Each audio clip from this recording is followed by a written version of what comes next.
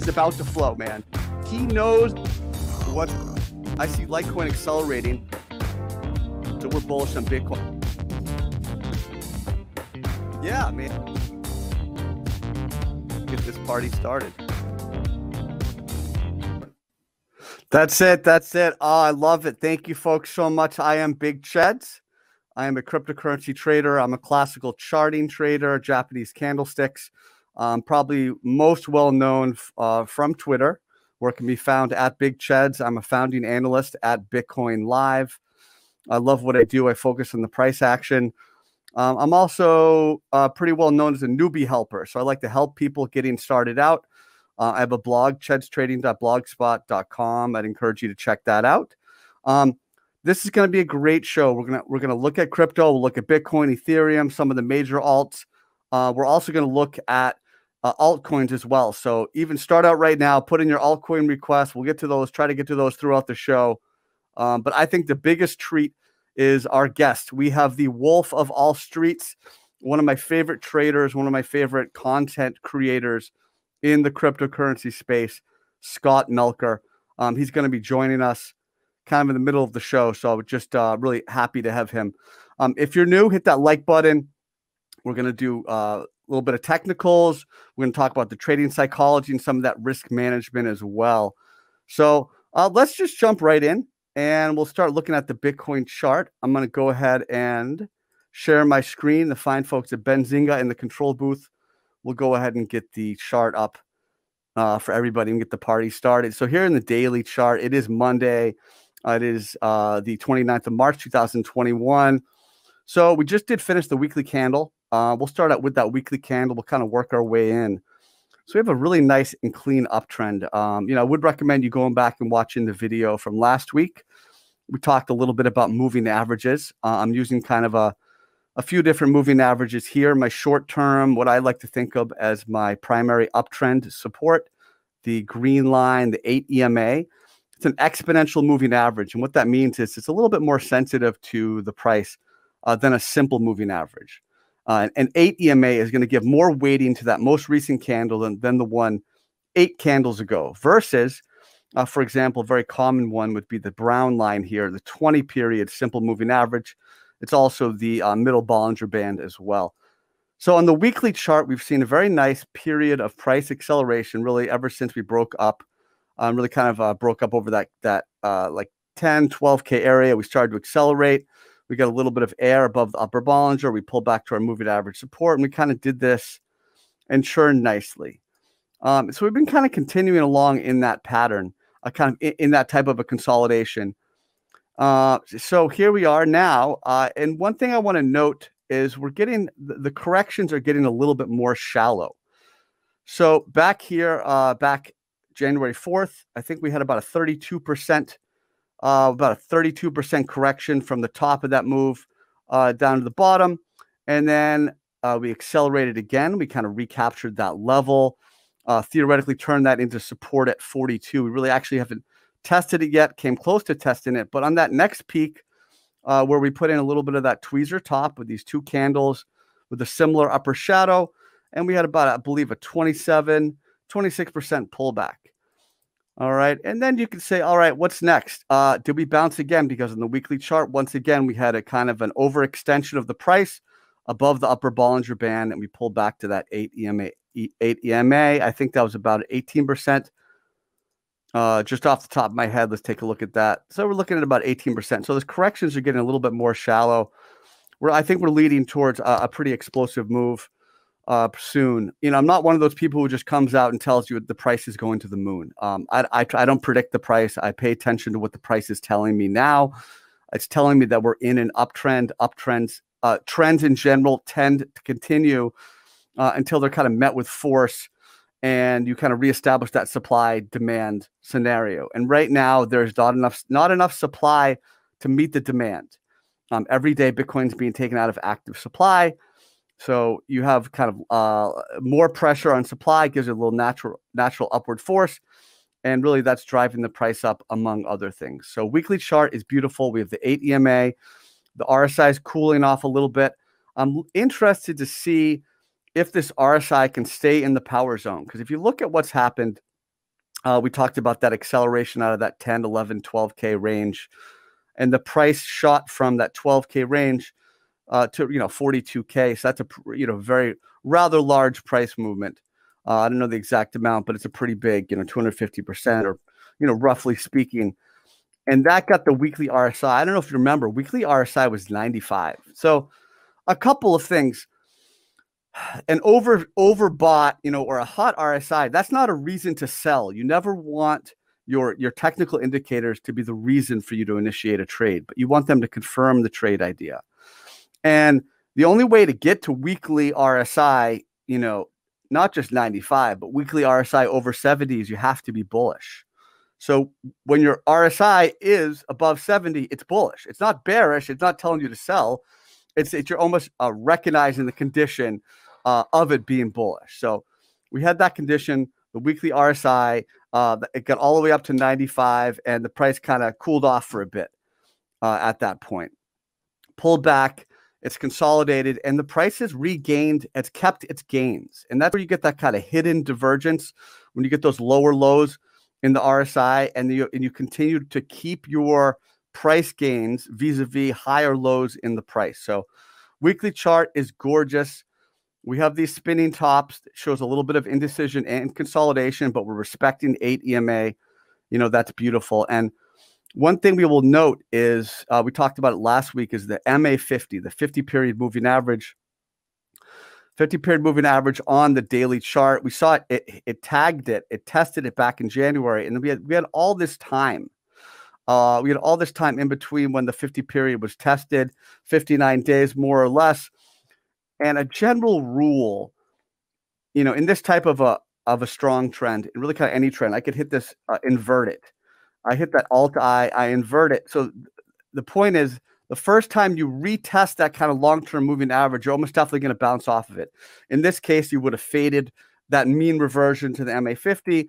In this case, it was a high probability risk reward type of situation amidst that kind of panic in the market the other day, and that brief dropped, to that daily MA50 and the weekly EMA 8. Let's just jump around a little bit more, not just Bitcoin, but just before I go on Bitcoin, I will kind of indicate that I'm watching kind of a key short-term level, the high of that March 24th candle. That is that lower high, right? So we often talk about kind of a 2-level filter, where you get kind of the initial diagonal break, and then you want to look for that horizontal, the higher low break. So I think bulls have a good amount of momentum, especially over 57.3. So kind of keeping that eye in that just short-term level. Taking a look at Ethereum, we do see the tightening range on Ethereum, where we clearly have the high, and we have the the lower high structure, and it looks like the price is preparing to test kind of the top of that range. So we have the rising demand, kind of with that February 26th low, and then we have the lows of March about a month later. You got the key horizontal supply level. We talked about that as well.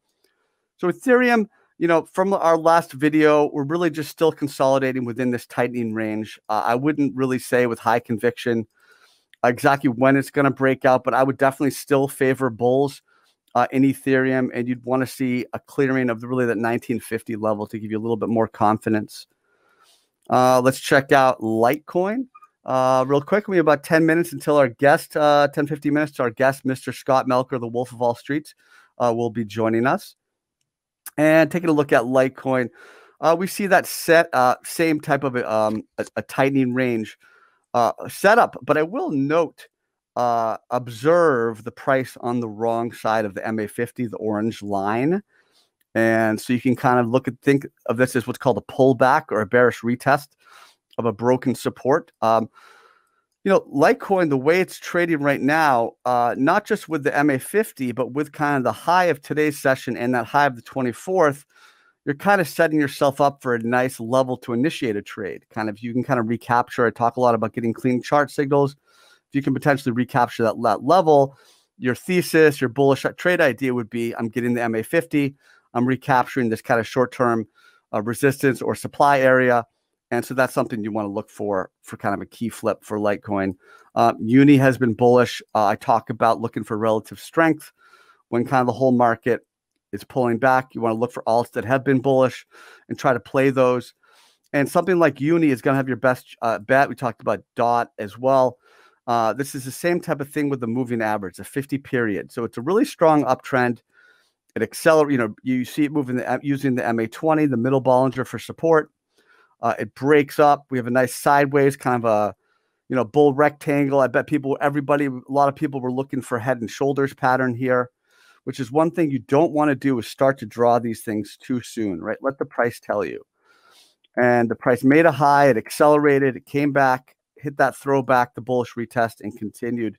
But at that point, we have all this air to the MA50, and then we come back and we catch that long-term moving average. So we see kind of a nice example of identifying a nice buy the dip level in an uptrend. I think we see that going on for sure with Uni. I just want to remind you, of course, you can find me. I am on Twitter at Big Cheds. Continuing on, we have DOT in the tightening range. So initially, you have, what could reasonably seen as a symmetrical triangle, a bull pennant, a triangle after an advance. We're seeing the initial breakdown of that, and now kind of testing this rising demand from the underside. So Link appears to be weakening a little bit. Sorry, DOT rather appears to be weakening here just a bit.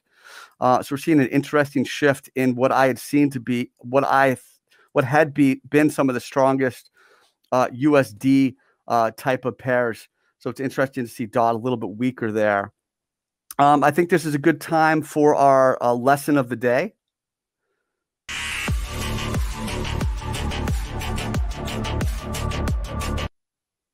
So lesson of the day.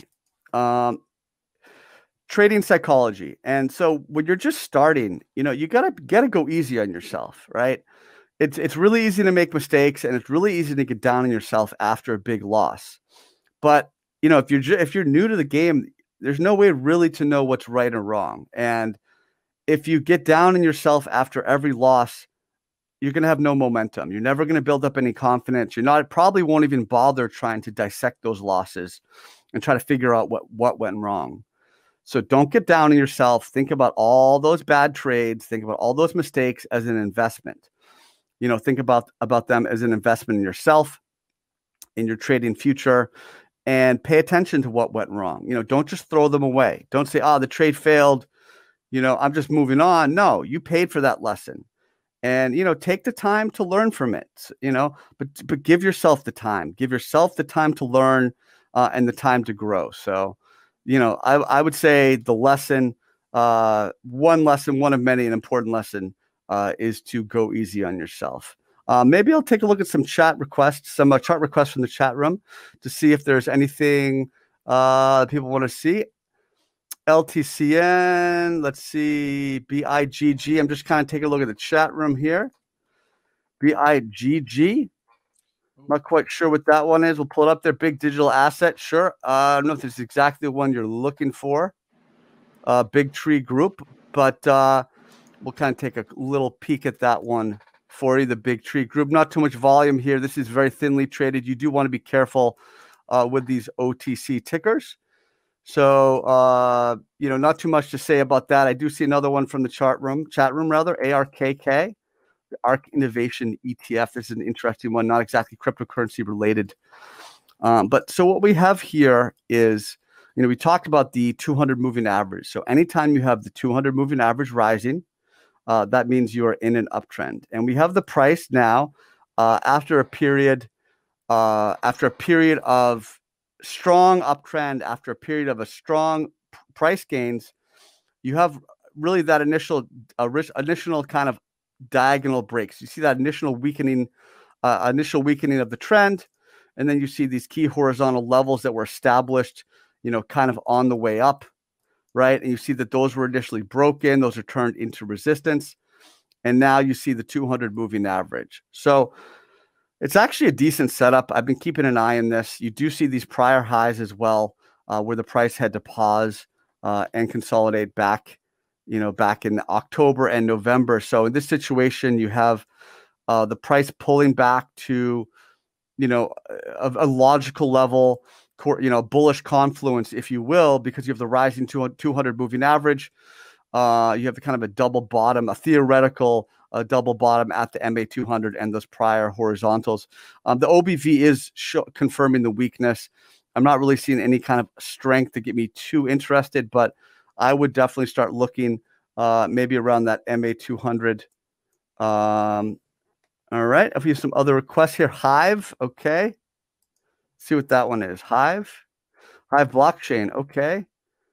On the TS, if this is the right one, hopefully it is for you. To me, it kind of, my first glance would be, bull flag that's run a little long. So you really just have a falling channel. So because what you want is, you really would have wanted this to be the initial flag pull here. And then you want to break out maybe by like the 5th of March or something at that point. You don't want this to go on too long. So you really have a falling channel. You have a falling channel. At this point, you're starting to look at your horizontals, those key prior levels. We see those starting to come into play. You see the price now once, now twice, respecting that. That's a buy the dip zone on Hive blockchain if you're in that one for sure.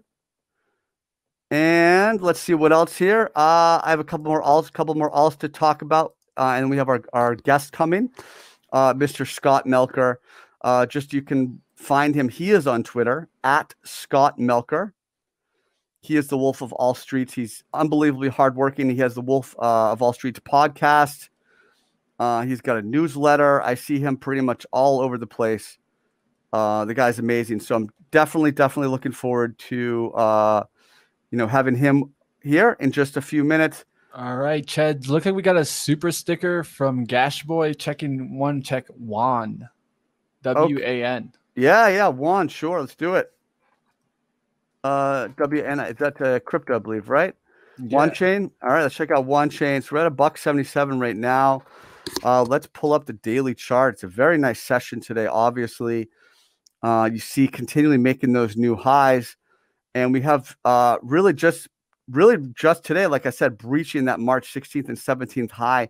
It might be hard to really close and kind of maintain above kind of that nut or that ideal level right at 167. I think more than likely you probably want to target a more conservative level, kind of in the middle of that move where you have kind of these initial highs.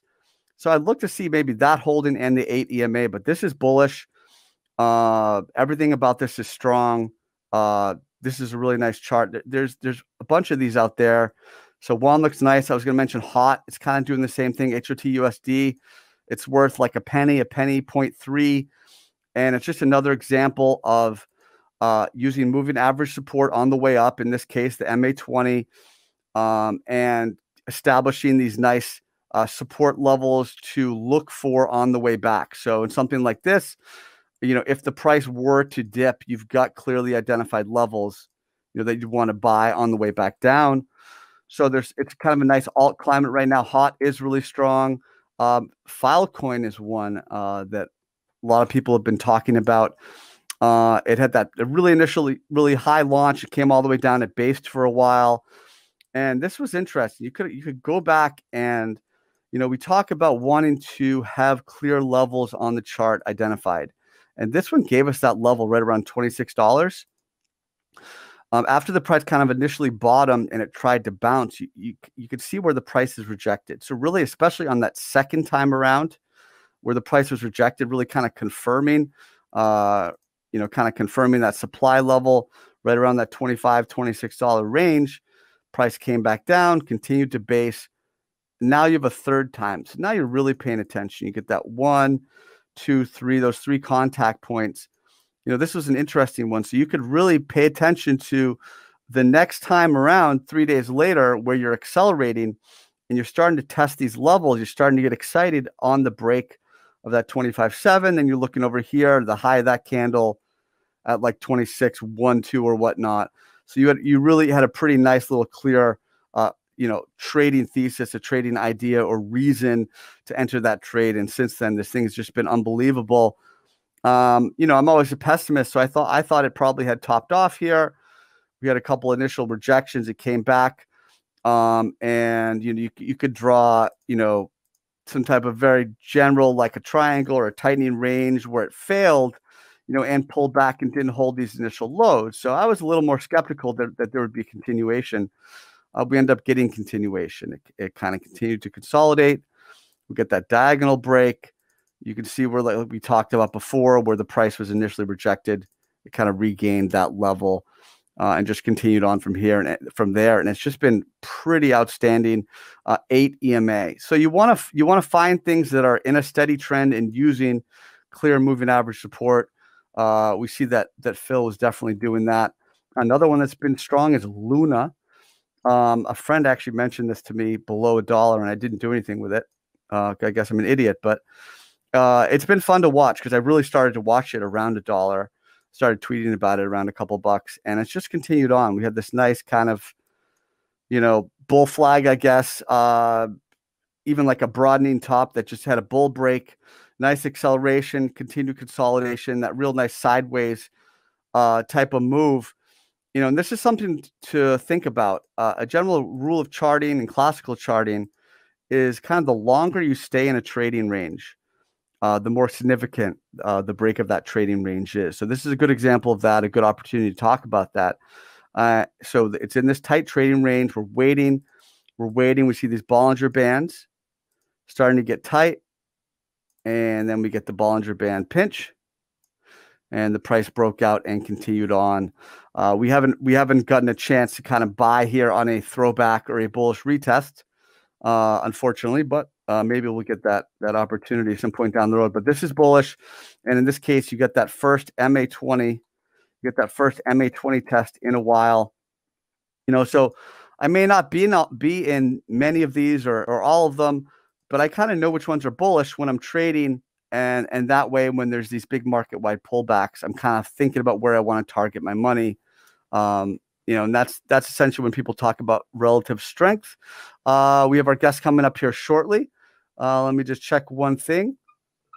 And we're about to bring you on. All right, excellent. So do we have our guest here? If we do, I'm super excited. If he's not, I'll just tell you a little bit more. He's one of the hardest working guys in crypto. Scott Melker, Wolf of All Streets podcast.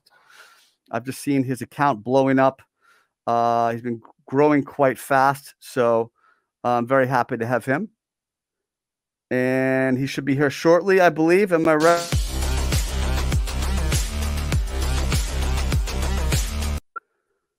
Oh my goodness. There he is. That was dramatic. Oh man, Trader Talk. It was like some porn music. It was cool.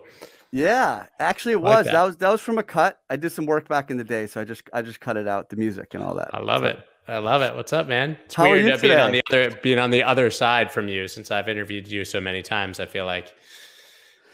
Yeah, man, the other side. I love what you do. If you don't know Scott, check him out. I did show your links earlier. This is really informal. It's a new thing. But when I thought about bringing on guests, you're obviously one of the first people I thought about. I like the kind of variety of your content, but there's a lot of it. It's clean. You're not really trying to mess with people. So I like what you do. And so definitely thanks. Glad to have you, and thanks for coming, man. Absolutely, my pleasure. I'm going to definitely need to step up my Hugh Hefner Bitcoin kind of robe there with you. I'm feeling kind of underdressed. Well, it's an opportunity with this Zoom thing. It's an opportunity for people to either have like a cat mask or like something. That's why I need the cat mask. Yeah, for sure. So what's good, man? Let's, how do you feel right now? I know crypto has been good to you. I know you were a DJ, you do a lot of stuff. You've been trading a lot more. I'd love to hear a little bit more about where you are right now with trading and where you think Bitcoin is, and kind of just the first thing that pops your mind, like in that line. Yeah, I mean, to be totally frank, I've traded so much less because the number's gone up so much more, right? And I think a lot of people I've talked to sort of have the same feeling. The portfolio sort of naturally grew to a size that was larger than expected, and trading became sort of prohibitive, or not worth it to some degree. So I can't even tell you the last time that I did more than just buy dips on Bitcoin, which I generally do spot at this point. But I haven't touched a leverage trade in months. And generally, I focus on some alts here and there. But I feel like myself, I know a lot of people, we just experienced like 3 years of absolute misery, but which in retrospect was an opportunity to accumulate tons of coins. And that's what I did. And I'm sort of just reaping the benefits. I'm a firm believer in not over trading, definitely. And in trade, the less trades you take, the more money you make. The irony, but I think you probably can definitely vibe with that.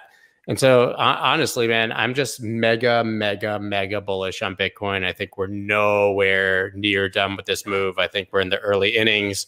And so it's almost like I just don't want to trade it away. Just want to sit here and enjoy it. Are you surprised? Are you surprised we've been this strong, like post 20K? Because it's for me, it's like the paradigm shift. It's everything before 20K, and I expected a rejection, maybe cup and handle to 16 or something. Yeah. Are you surprised how things have unfolded? Yeah, I mean, I would love to say that I'm not, because at this point, it's very easy to have that sort of hindsight is 2020 vibe. But if you take yourself back to the feeling of almost a year ago, 2 weeks ago to March 12th, when the market crashed, I certainly couldn't confidently say, hey, we'll be sitting consolidating in the 50,000s a year from now.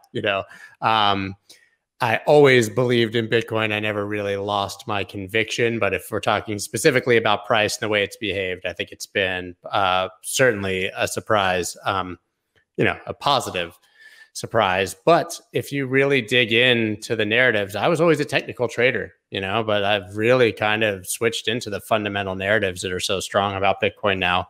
Every day it's a new announcement, a new bank, a new institution. I think that very soon we'll see an ETF, which I think will bring pensions and endowments. I think we're going to see central banks putting Bitcoin on their balance sheet.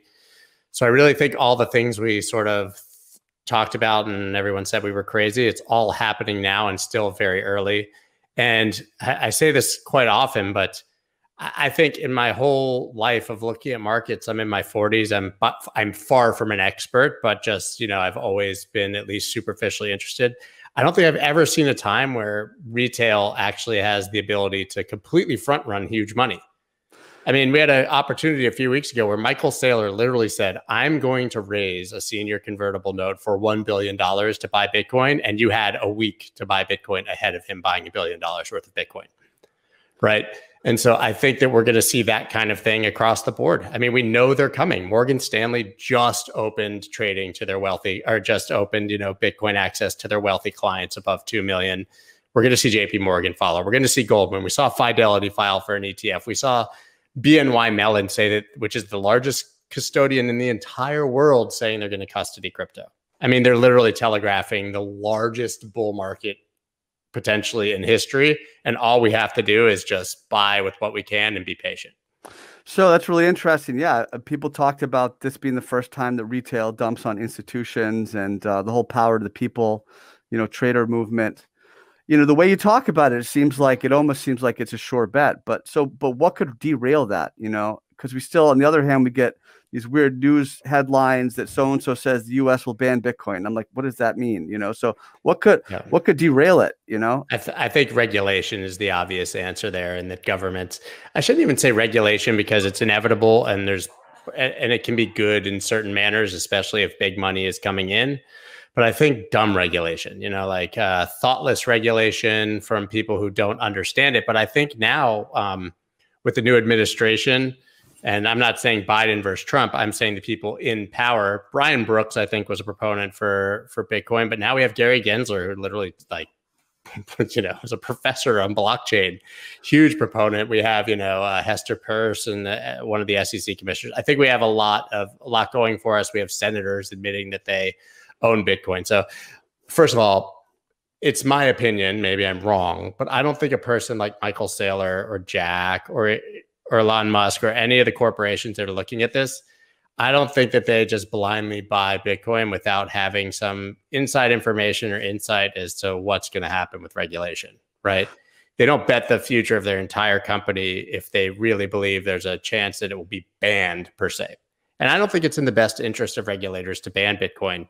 Certainly in the United States, I think it's in their interest to collect as much revenue and tax from it and to quote unquote protect the little guy, which never happens.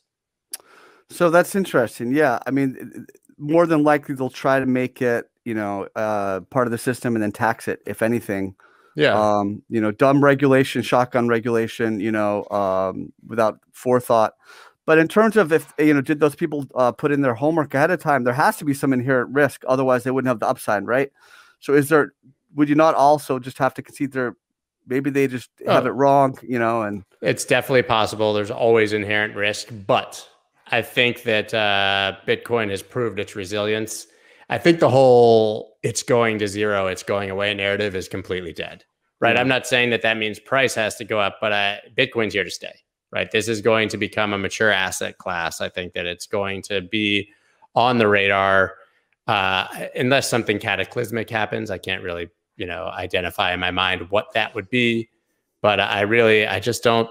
I don't see it now. Like I said, that doesn't mean price has to go up. It could last. It could be here forever, and it could be 10K stablecoin, right? So anything is possible. I just think that this is one of those rare opportunities where so many things are lining up in its favor. So what would you? I mean, you're a seasoned trader, and you've got probably a lot of things going on. But if you're someone who's new and maybe has more money in Bitcoin than they expected to have, what would you recommend to them? If they're a little bit nervous about it. They think it's going to 100K, but it's moved so much, what would you say to them? Yeah. I mean, if you're nervous about an investment, you should be selling some, regardless of your belief in it. And I know that sounds absurd and nobody wants to hear that, but you have to be comfortable in your investment, or you're going to make bad emotional decisions. You and I have both pointed out on countless occasions that as hard as it is to sell, the minute you sell, you take pressure off yourself, right? Yeah. Listen, I'm not selling Bitcoin. I have no interest in selling Bitcoin. I trade altcoins. I sell altcoins all the time. I take profit across the board at this point. I personally view Bitcoin as more of like an index fund that I'm saving for my retirement or my children's future. I really have that sort of, I think, conviction in it. But if if you're way overexposed at this point, like if you're not paying your bills so that you can hold Bitcoin, that's not generally a wise financial decision. So it's all very personal. Everyone's situation is different. Everyone, it depends on your age, your conviction, your risk tolerance, how much money you have, what percentage it is. So it's very hard to answer that for any individual, but I can just say, like, you don't have to make binary decisions. I'm uncomfortable. I'm selling it all. That's stupid, right? Yeah. Sell a little. Like, I don't have enough. I'm using all my money to buy more. That's stupid, right? Dollar cost average in and be smart and take the pressure off your decisions. But if you're getting emotional and losing sleep over it, then you're overexposed. So what helped you though? I mean, like we went through that, and we've had our own kind of, losing so much money on so many occasions. Are there any things that stick out? Are there any kind of things that really stick out? And you don't have to share too much, but that kind of. I'll share. In 2012, I think 12 or 11, I had a trade on I was going to say a coin. That's how fix it where my mind is at, but it's on a stunk, as people like to call it, called Eric's Therapeutics. Eric's Pharmaceutical, Eric Therapeutics. A friend of a friend was a consultant, and they were going to get FDA approval on their new blood thinning drug that was going to change the world.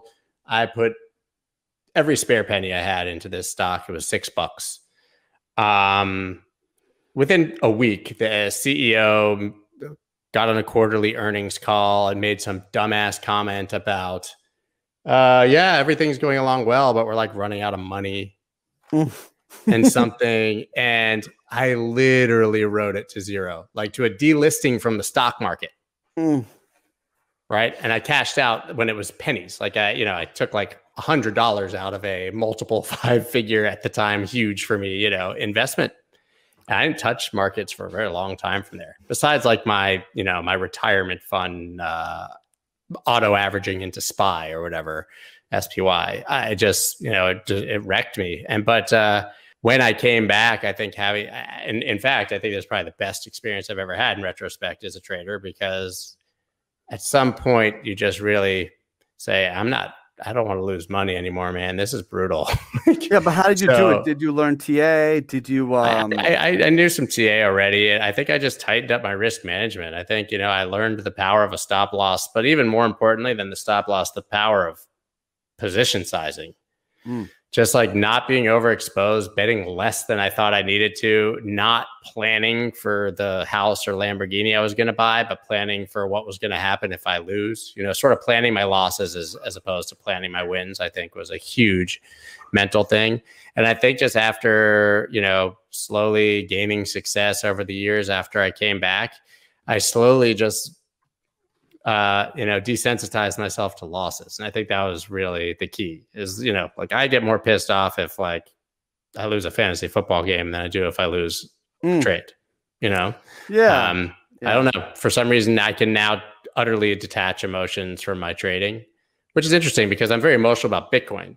I'm just not emotional about the trades on Bitcoin or the things around it. You're a systems trader. You probably have a pattern and a feel. And with like sports, it's not your, the guy drops a pass, it's not your fault. You should just say, it happened, luck. You say bad luck, You'd think, but I get really mad.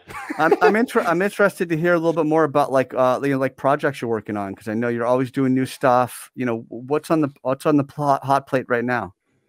Man, it all just sort of evolved, and I don't really have a grand plan, honestly. People always say that. I think I do. Like I was a DJ, and so I had a following, and I had the blue check, and I had my face, and so maybe those are assets because a lot of people obviously don't do that in this space. And one day I just started talking about crypto, and everybody unfollowed me who liked me for music, but then built a new following there.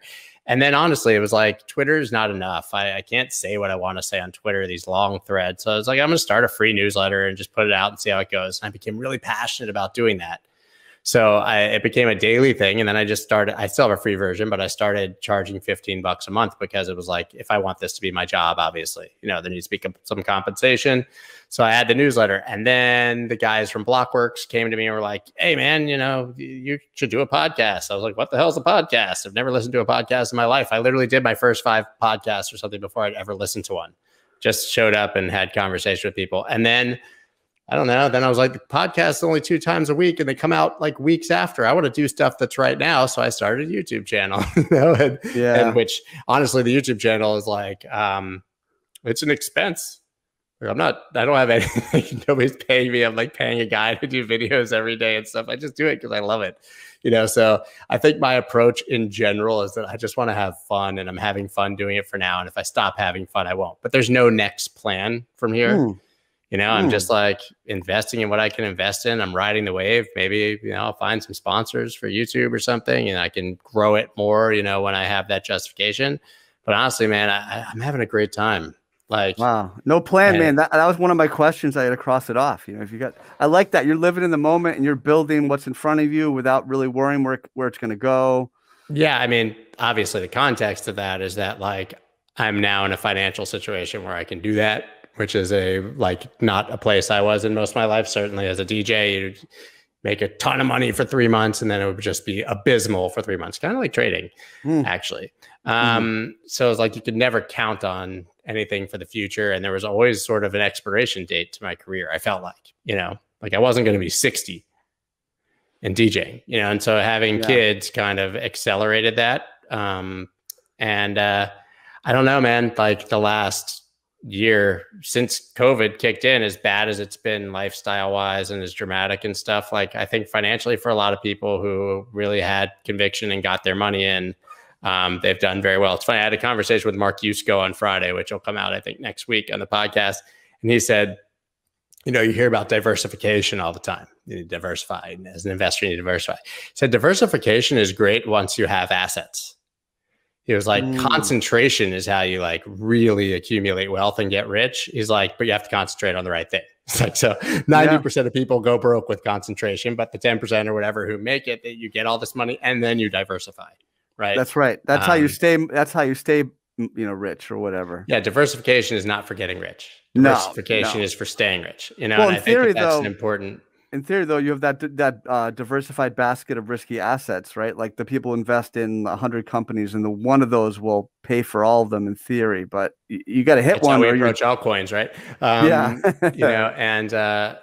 And so I think that I was more concerned, 2 years ago, whatever, when I was doing all this, maybe I was a little more concerned about like how I would pay for all this if I wanted to have fun. And then it got to a point where it's like, I can just kind of have fun and hopefully the money will come. And it's funny because it tends to come when you're not working, when you're not consumed with the idea of it coming, But there is no grand plan. I don't know what I want to be. I can actually tell you that the more everything grows, the more hesitant I am about it, not the more excited. I think that Twitter is a very difficult place when you get to a certain level of following.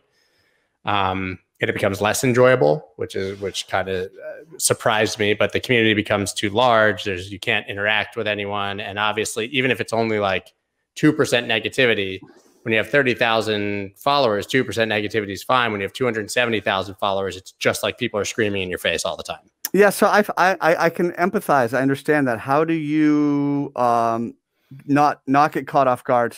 Sometimes you get caught off guard with a comment. You don't understand. How do you avoid that? How do you deal with it? I have a policy of non-responsiveness. Like just go high, and I sort of believe that like if something is below you, you don't engage with it because you're bringing yourself down to that level. I was not always that way. So like I used to engage in it and whatever. But at this point, it's like, I just want to be happy. I want positivity. So like embracing that negativity or paying attention to it or giving it lip service, I think it just like sort of compounds it. So it's sort of like you just got to let it go. It's very hard. Listen, I don't care at all if someone like comments negatively in my stuff. What I hate, honestly, and I'm going to be honest, like being called a scammer or like being accused of being paid for something that I'm literally not being paid for. Something like that's the thing. You get to a point where in this community, I can't even post a chart that I just like happen to pass by without someone accusing me of like being paid. And sometimes those are huge accounts, and it gets a lot of engagement, whatever. So listen, I'm not even trying to complain. I love Twitter. It's whatever. It just becomes a platform where like at a certain point, all you can do is just tweet and then almost ignore. It's like pull the pin, throw the grenade and walk out of the room, Yeah. And that's not nearly as fun. When I had, 30,000 followers, I would respond to every single comment. I loved it. Like I would engage with people. I would debate people. And now it's just like, you'll notice like every time somebody gets bigger, their account like all of a sudden like becomes less controversial and more like inspirational. like everybody becomes Tony Robbins. It's just because it's honestly like it's not purposeful. It just becomes easier. That's what I want to ask you about. I put out a tweet and thanks for sharing about that. And I put out a tweet that this new brand of cheerleaders is a little bit annoying. And I see a lot of them as just every tweet is, a 5K price target for Ethereum and Bitcoin's going to change your life and change your shoes and everything. And, it's like people who haven't been through a bear market. They don't know what it's like. Like Bitcoin will rip your heart out and then they'll give you a new one. I mean, you got to kind of, so I'm a little bit, the new brand of that, the pumpers. I mean, do you hear me on that or what are your thoughts on that kind of thing? I do. I mean, maybe I don't know, like maybe they're not doing it on purpose and it's just like how they talk. I don't know. I would hate to think that it's like they're trying to like scam anyone out of their money or anything like that. I don't know. But yes, I think, like I said, it becomes very watered down. And I'm going to be honest. I think a lot of these people who are doing that got really, really rich in the past few months and don't know even how to act. Yes. I've seen it. So, dude, I've seen it so many times. I've had so many people talk to me, like, especially in like December, January, when it really like things got revving and people who are invested in like smaller DeFi coins, they like were starting to pull 1,500 X's. Like everybody became like this waxing poetic poet. Like, oh, I've got all the money in the world, but it didn't bring me happiness. And, like I bought a car and it didn't bring me happiness. Now you're seeing the McLarens and the watches and the whatever. Yep. So honestly, I think it's a lot of young people who got money. It didn't necessarily make them happy immediately. And now they're just like firing shit off. I don't know. It's just a theory, but I don't know if it's a new brand. I think that just people got a lot more people got a lot more money and got a lot more followers. I really think it's happens. Like, just so many, like you can see like how fast the followers start coming in when the market turns bullish. And it's like, you got to speak to these newbies. So what are you going to say? Like, you guys start talking about like complex candlestick patterns. You're just going to tell them that your price target for Bitcoin is $1 million. I don't know. So I think there's a delicate balance. And I think I'm telling you, man, you get to a point where you're afraid to post certain kinds of things. I won't say afraid because I don't really give a shit, but like you think twice before you maybe post what you would have posted when you had 30,000 followers. You know, like I generally now I'd stay away from politics. I stay away from COVID. I stay like a year ago, I was getting blasted when I would talk. You remember, you and I were like on sort of the same horse, but it just became not worth it. Like I wasn't convincing anyone. I was just bringing myself threats and problems. Yeah, you know, that's interesting. I was thinking about that today. There's a couple great trader accounts who I think they don't realize that their politics they're just all the time talking about stuff, and you have to separate it. You know, on the other hand, the people like you and I and other people, we also like to tweet. We get it out, and if people enjoy it, they like it. If they don't, it's cool. But it's for us too. So you know, you don't want to police someone else's feed. Yeah, it's cathartic. Yeah. You don't want to police someone else's feed. I really try to never tell someone, "Hey, don't tweet that." That's their feed. You know. Well, it's funny is you and I first met because we had a civil discourse about a candlestick pattern, an evening star, I believe it was. Because we were kind of debating whether it mattered that there were gaps or not, because in crypto, you don't get the gaps. And in legacy markets, you have the weekend off. So you get gaps, you know, and it was a civil conversation. And we both ended up, what could have been contentious, ended up two dudes following each other and finding mutual respect and coming on each other's shows and talking about stuff. You know what I mean? And that's, dude, I sent a tweet this weekend. I did a video on it, like where I said, Bitcoiners and shitcoiners, you know, it's time to get along. We're all on the same team.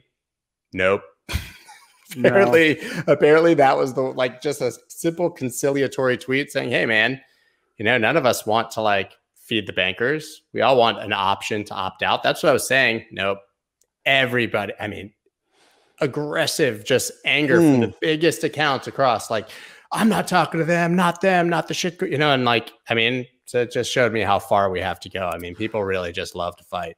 You can't, they have to though. That's how we have a market. I think about like people get offended if someone disagrees, but if everyone agreed with you, there'd be no market. You know, it just, that's for sure. You know, that's for sure. And it's easy to disagree with people when it's just characters, no facial movements and all that. We just have a few more minutes left, and I'm really glad you're here. Check out, you know, Scott Melker, all his work.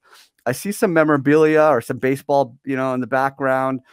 Are you, and I want to ask you, I know you're still plugged into the music community.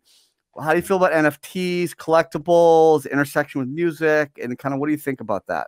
So like I'm an avid, like the funny thing is like, I don't buy clothes, I don't buy anything, but I like scarce stuff. Like I always have. I was a sneaker guy. I was always a sports memorabilia guy. Like that was the things I would kind of like passionately spend money on. So I think NFTs are exceptionally cool. I think there's a ton of potential in music. All of that said, I think it's in an absolute bubble, and some people are just going to get rinsed aggressively and very soon, right? Like I wrote about this. We went from like people making fun of NFTs to fully like on Saturday Night Live in like 2 months. Yeah, mainstream, you know, right? Too fast, too mainstream. The prices are too high. The stuff. You know, and listen, the cream will rise to the top. Beeples are going to be worth money. Trevor Jones, Micah Johnson, like the really good stuff. And I follow all of it, man. I'm very passionate about it. But like Red Dot and tweets and whatever selling for millions of dollars, that shit's going to be worth nothing. Yeah. In my opinion. So right? You think it's going to be worth nothing. And so like it's going to, and listen, we saw it. Bitcoin bubble popped. It grew again. Got better, right? The people who stuck around were the quality ones who were here for the right reasons. DeFi last summer absolutely had a bubble pop. We were yield farming coins that were doing 2,000 APY and rug pulls and foods. And now DeFi is better for it, right? So like it's an inevitability of any market or any like whatever. I just think that that's sort of coming with NFTs. I love them. I think they're amazing. I think it's just going to be that thing. It's like in 2017 when like that iced tea company or Long Island iced tea like put blockchain in the name. Oh yeah. And all of a sudden their stock went up like 5,000. I feel like anything that says NFT now, like people just buy it and expect it to go up, and like just because it's an NFT does not give it value. And I think that that's what's being lost here. It is problematic. People will buy anything because it is an NFT, regardless of what it is. It's just stupid. You know, so interesting. So it will survive, and what's left will be better for the system, and it's going to survive, and it's the future of many things. I think it's the future of collectibles. I think it's the future of art.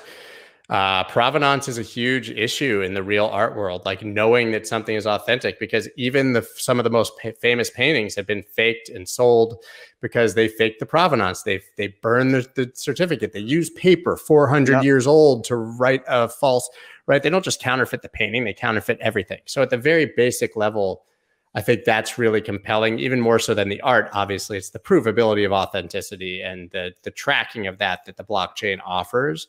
But I think also, like, the true purpose of non-fungible tokens was not art and collectibles initially. And that, when I first heard about it 3 years ago, what got me more excited about it as a future thing, and still sort of does, is the boring stuff that it can be used for. It's the greatest way to eliminate that, like, third-party toll collector intermediary that's in the middle of every single transaction, right? There's no reason that I need a title company or the tag agency to hold my title, and when I want to sell my car, that I need to, like, call them to send me the title, to send someone to whatever. Like, I should be able to sell my car to you without someone in the middle.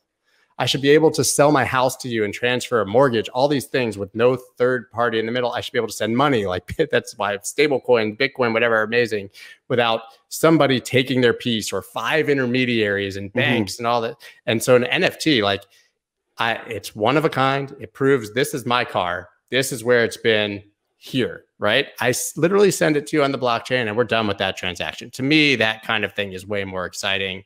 It eliminates, that's the whole point of decentralization, right? I mean, we just want to eliminate these toll collectors that do nothing and take their piece in the middle of every transaction and slow it down.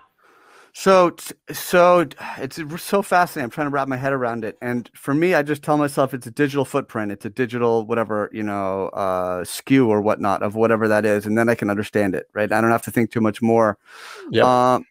So do you think, but like these things will be recognized in a few years? Like everything is, it's all, anything is worth what someone else will pay you for it. So you're confident that the system itself will continue to function. You talked about it.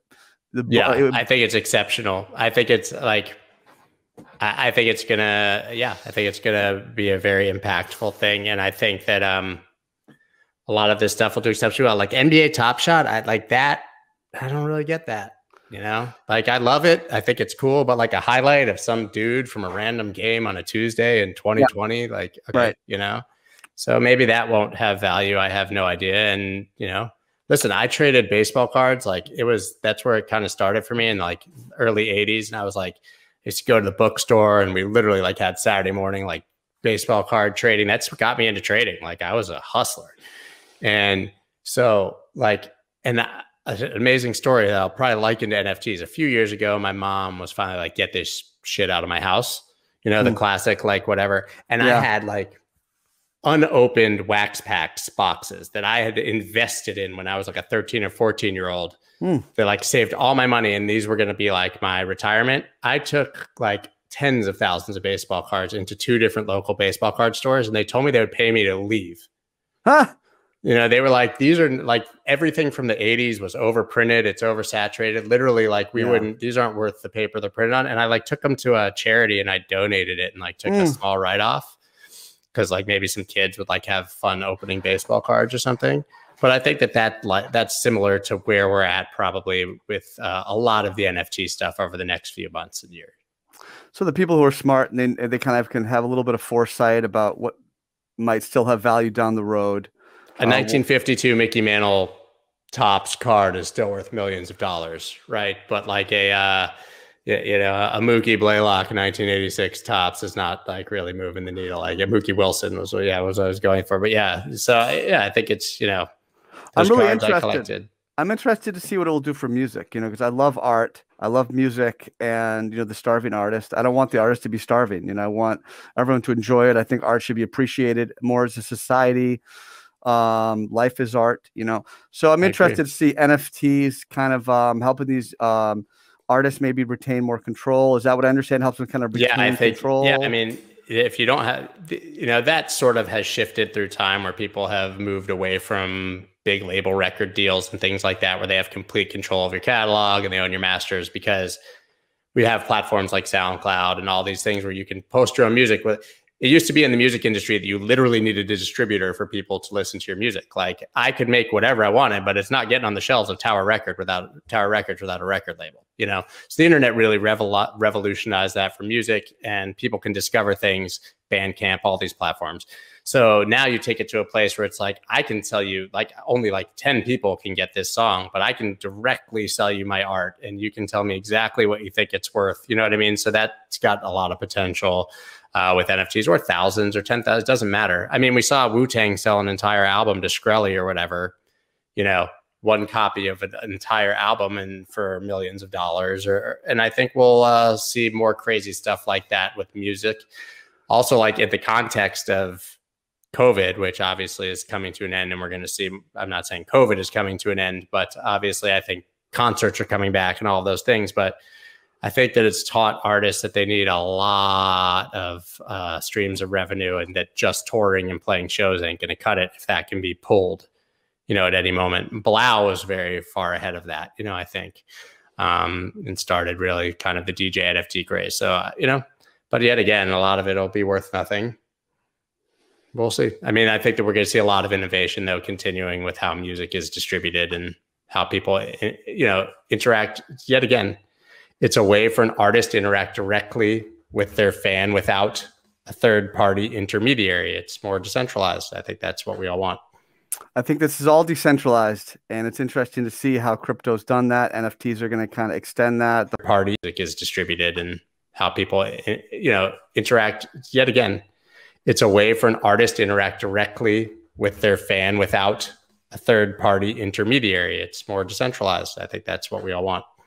I think this is all decentralized, and it's interesting to see how crypto's done that. NFTs are going to kind of extend that, the whole peer-to-peer.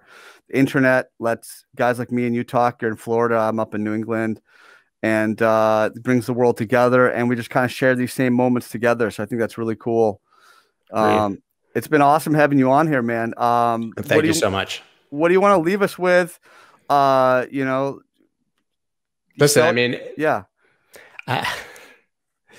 I just think that this is really one of those rare few times in a lifetime moments in Bitcoin. And I don't really think that it's done personally. Like, I think that we really are somewhat early. So I just urge you, if you're going to trade, do it with a very small portion of your portfolio that you're willing to lose, but don't lose everything and then watch this market just absolutely explode, because I do believe that it will.